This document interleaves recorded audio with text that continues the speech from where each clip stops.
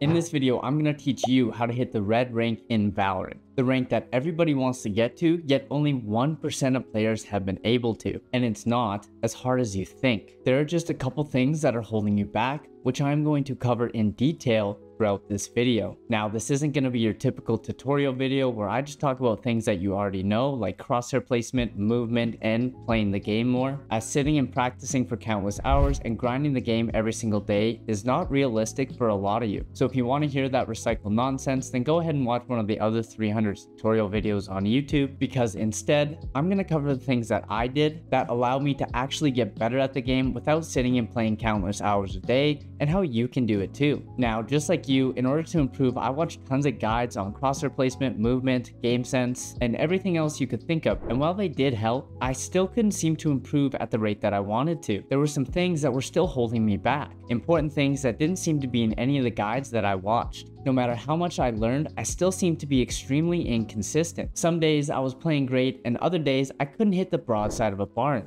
But why was this? Well, there was a couple reasons for it, and the first problem that I found was that I would play the game just to play the game. Every single round I would play reactively instead of intentionally, and it would get me killed. Now, how do you fix this? Well, you need to start actually thinking while you're playing the game. This means you should be going to every single round with an actual game plan on what you're gonna do and execute on it. And you may have heard this before, but I'm gonna dive a lot deeper on this topic. At the beginning of every single round, you need to be using that time to come up with a plan of what you're gonna do. And you should be communicating this with your team. And I bet you're thinking, Dylan, I already do that. I know, but listen closely to what I'm about to tell you. Let's say you're attacking on Lotus. You decide that you're gonna push C, and you're gonna pre-aim the common angle outside of main, and take the site by flashing in and having your team entry for you. And you communicate that with your team. That's great, and I bet you do that all the time. But it's much deeper than that. You had a plan, but you didn't plan for everything. You need to be thinking about every possible scenario that could play out,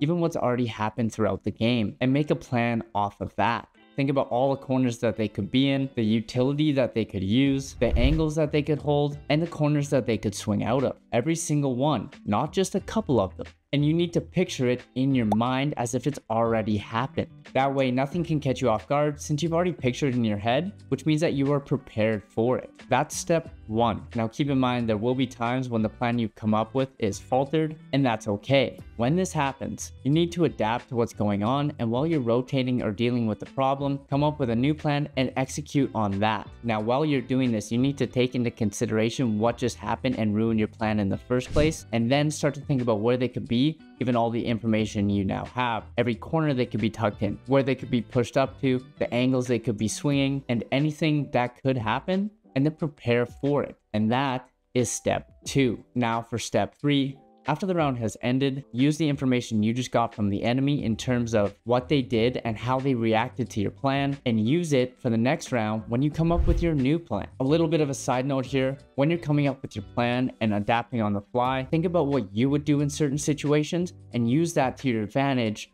to predict what they might do as well. This can be especially useful in clutch situations or when you are down in numbers. You can use it to come up with the best plan of attack on how to isolate 1v1s and get free rounds. If you do this properly, you'll never soft clear angles or forget to check a corner, and you will be able to predict everything that has happened as you have already played it out in your head, and you know exactly what to do. If you don't do this, you're gonna find yourself walking in blindly and dying for no reason, simply because you weren't thinking. This happens all the time, and most people just call it autopiloting, which is very easy to correct. It just takes some conscious thought and being mindful of everything that's happening and never doing something without a reason. If you do this every single round you play, eventually you're going to become so dialed in that you never get caught off guard again. Playing on autopilot can be one of the biggest reasons you're inconsistent, mainly because some days you're actually dialed in and thinking about what's going on, and some days you're just running it down and not adapting to what's going on around you. This can happen for a couple of reasons, whether that's because you've had some bad games, you didn't sleep properly, or something in your life is stressing you out. Whatever it is, it's causing your mind to wander and is making you play reactively instead of intentionally, which is why you are making stupid plays and getting caught out. If you find this happens to you a lot, it's probably because all you do as a hobby or a de-stressor is play Valorant or other video games. And that's one of the worst things you can do. You need to have healthy habits outside of the game if you want to play at your best. So you need to be exercising routinely, eating a well-balanced diet, and making sure you get enough sleep every night. This gets overlooked way too often, yet it is crucial for performance in anything you're doing, and yes, that includes playing Valorant. If your mind and body aren't performing at their best, how the hell do you expect to play at your best in-game? If you start taking care of yourself, you're going to find that you start playing a lot more consistent, your mental will be better, you won't get tilted so easily, your aim's going to feel crispier, and you'll be able to focus and think a lot more clearly, because you aren't always rotting away at your desk. It might not be talked a lot about in the gaming community, but it should be. And it's one of the biggest reasons why I'm able to play at a high level without playing half the hours other people do. Now, if you've made it this far into the video, it means you're actually serious about hitting Immortal, which is good,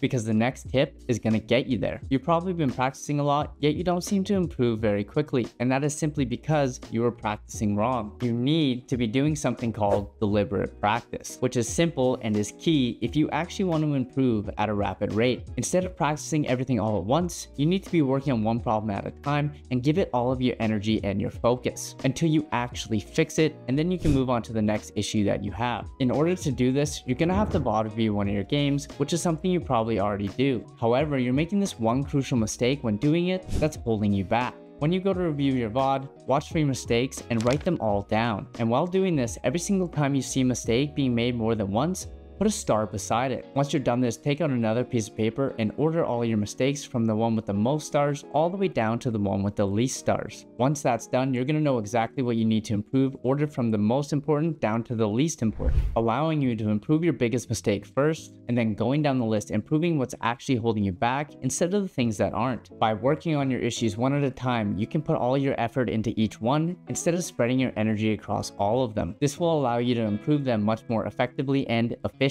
If you don't, and you try to improve them all at once, you most likely won't get anywhere, and if you do, your progress will be minimal at best, and that's why you've been practicing so much, and it feels like you're not getting anywhere. So instead, start working on them one at a time, and your progress will shock you. And now that you know exactly how to identify and fix your mistakes at a rapid rate while also playing more consistently in game, there's one thing you need to start doing to make sure that not only your mind is more consistent, but your aim is as well. And that's to warm up properly. Now, there are tons of ways for you to warm up properly. However, just jumping into a TDM or deathmatch won't cut it. You need to understand that some days your aim isn't going to be as good as others. And in order to make sure that you're always playing at your best, you need to give your mind and body ample time to warm up and connect to your mouse before you hop into a game. And if you want to optimize your warm-up and make sure that you hit your shots every single time you play, go ahead and check out this video next.